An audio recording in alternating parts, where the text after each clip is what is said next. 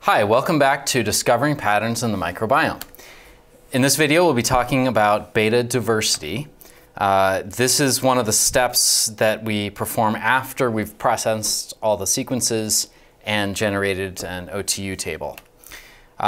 So beta diversity, as we mentioned, is the diversity between environments. And so, for example, we looked at this plot from the Human Microbiome Project, showing the overall clustering of the different body habitats by their microbiomes. And there are a couple of other interesting figures in that paper that give you an example of how you can look at beta diversity. So this is a plot of the beta diversity between samples within each body site. So, for example, there's more variability between samples on the skin. So you see higher intersample distance on the skin within those skin body sites. Then you see intersample distance or interpersonal difference in the oral body sites in here. And another nice figure there examines the beta diversity between replicates and between different visits for people. So technical replicates, fortunately, have the lowest overall change between them, the lowest beta diversity. And then between visits is a little bit lower than between subjects. So the same subject over time tends to be less different from himself or herself than from another person. Beta diversity is a measure of the overall change in the whole community. That's what it's intended to be. So it takes into account the whole distribution of species, and can be run on species, OTUs, genus level, phylum, genes, and so on. And so here's an example from a dietary study that I helped analyze a few years ago, where our collaborators had given people a controlled diet over a period of time. And this is a plot where it's showing which samples are most similar to one another, but the samples are colored by subject. So if you look at each of the subject's clusters, first of all, each subject has a different microbiome, which is normal. But if you look at each of the clusters, there's one point that tends to be an outlier in a lot of them, and that's the initial time point before the dietary intervention. So it's a nice way of seeing that there was, on average, an overall shift in the community. You can run beta diversity in QIIME. Most of the common beta diversity metrics are in there. There are some fancier ones but with some really important applications that are in R that we're going to talk about too. So, so this is a list of all of the various beta diversity metrics that are in there. Now we're going to start with Euclidean distance. This is the most common distance metric, not in microbiome analysis, but just in general. That's just like the actual distance in space between 2 points. And I think of it as the most dangerous distance. So the problem is it's simple, everyone knows it, but it actually does a really poor job of measuring ecological distances between communities. And I think of it as being analogous to the square knot, or the overhand knot, which is the most dangerous knot in rock climbing, because it's the knot that everybody knows, it's really easy to tie, but it comes undone very easily. So we're going to examine Euclidean distance on a nice study of the Guerrero-Negro microbial mat. This was in collaboration with Norm Pace's group a few years back. So it's basically this microbial mat that has different bugs living at each layer, and they had sampled each of the layers, and then we got to analyze the data.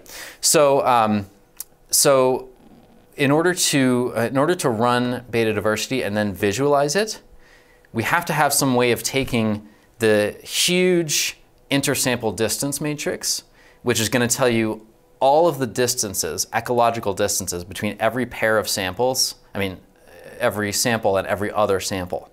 So it's all of the pairwise distances.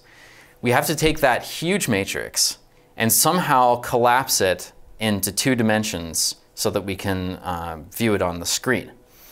And there are ways, a number of different ways to do this. The most common way in microbiome analysis is principal coordinates analysis. It's basically, it's quite similar to principal components analysis, if you happen to know that one. But it's principal components analysis is sort of like doing principal coordinates analysis with a Euclidean distance. So the nice thing about principal coordinates analysis is it lets us put any distance metric in. Euclidean, Bray-Curtis, Unifrac, all of these other ones that we're going to talk about. So, so the easiest way to generate beta diversity plots in QIIME is actually through the core diversity analyses script. And to run that, you pass in an OTU table, an output folder. You have to tell it at what level to rarefy the data.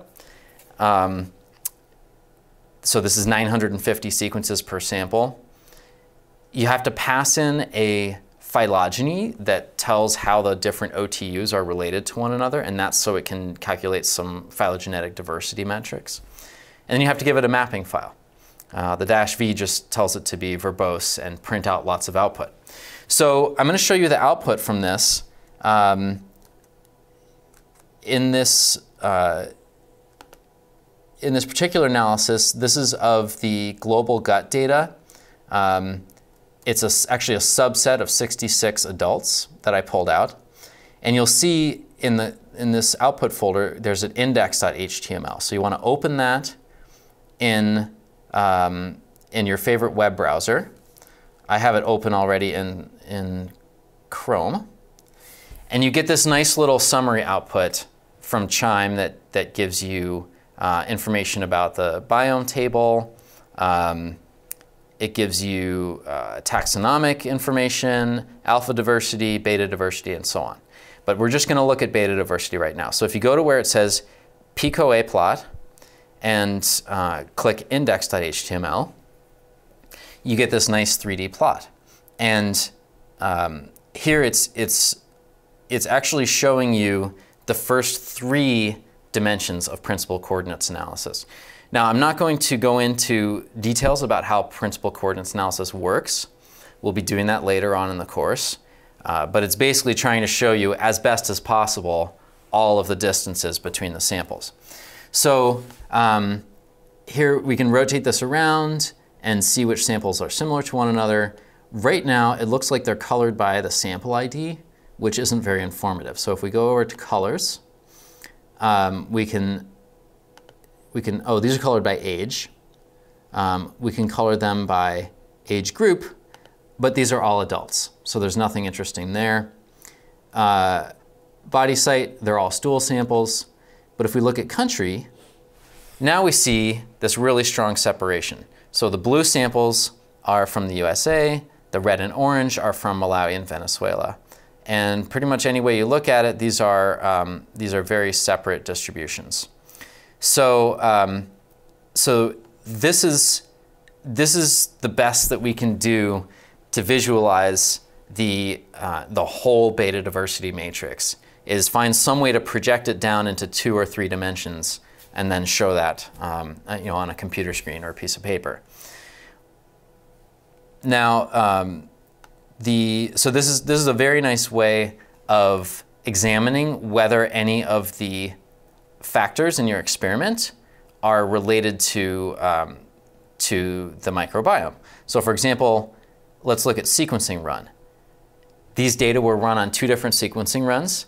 It would be really bad if the data split according to sequencing run, because we'd have a big batch effect. But instead it looks like sequencing run didn't really matter that much. So that's good news.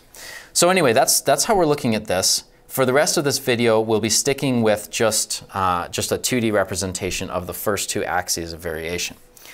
Now, how do we generate Euclidean distances? Well, we're actually going to do this.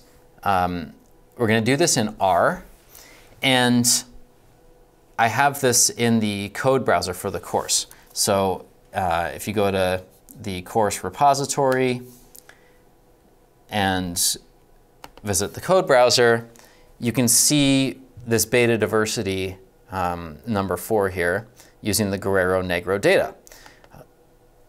And this tells you everything you need to do to get this working. So these are commands that you would run in R, so you need R installed. And then you'd have to install the biome and the vegan package if you don't have them, so you only need to run that once. Load the packages. Then this is how we load the data. Load the metadata, that's the mapping file that tells information about the samples. And then here's where we're going to calculate distance. So we're going to calculate 3 different distance metrics: Euclidean, Bray-Curtis, and chi-square. The first one we'll look at is Euclidean. So once we have the OTU table read in, we just run this dist command, and we store it. I just made up a variable named d_euc that I store that distance matrix in.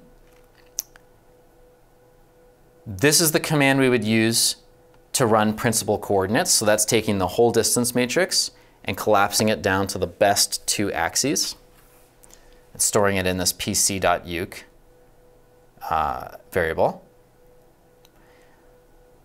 I'm making up a color gradient that goes from red to blue that we're going to use to color the principal coordinates plot according to the depth of the samples in that microbial mat. Here's where I pull the depth out, or this is actually which layer the sample was taken from that metadata table.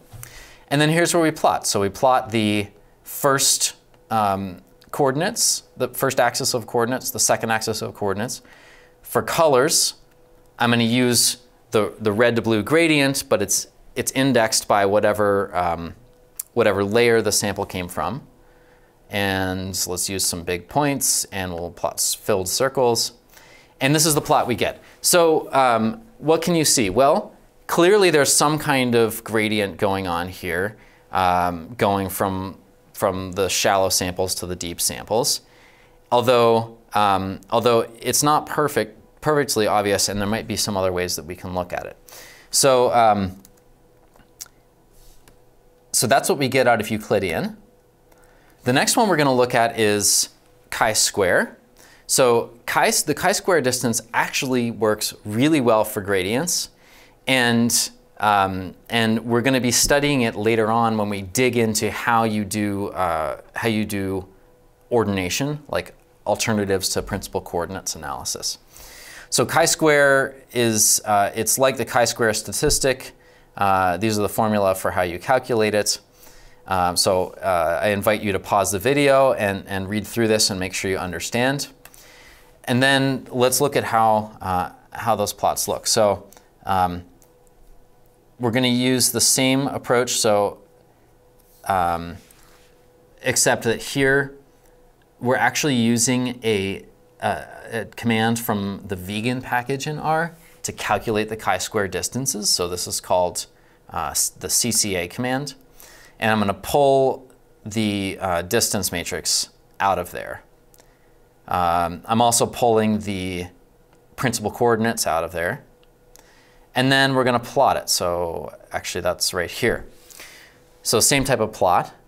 And this one looks a little bit better in the sense that the first axis, PC1, is perfectly correlated with the layers. So this is really an amazing plot because it's showing that that the top layer, which is in I guess blue, so the top layer in blue is most similar to the second layer, and the second layer is most similar to the top layer and the third layer, and the third layer is kind of in between the second and the fourth, and it's monotonic. It's this perfect ordering. So it's a really nice biological result, and we can see it very well graphically with chi-square. So this is what we get from chi-square. The last distance metric that I'm going to show you is Bray-Curtis. So Bray-Curtis, the way it works is you walk through each of the species in a particular sample. So remember, beta diversity is comparing two different samples, and we want to find out overall how different their microbiomes are. So you walk through each of the species in each sample, and for each species, you find which sample has the lowest value, and you take the sum of those lower values. So that's shown here as Cij, so that's the low value. And then you divide by the total count for all of the species in each of the samples. So Bray-Curtis is, the way I think of it is it's how much does one sample kind of undershoot the other sample in terms of the abundance of a bug. And so it's the sum of all of the lowest values for all of the species divided by the total sum of all the species.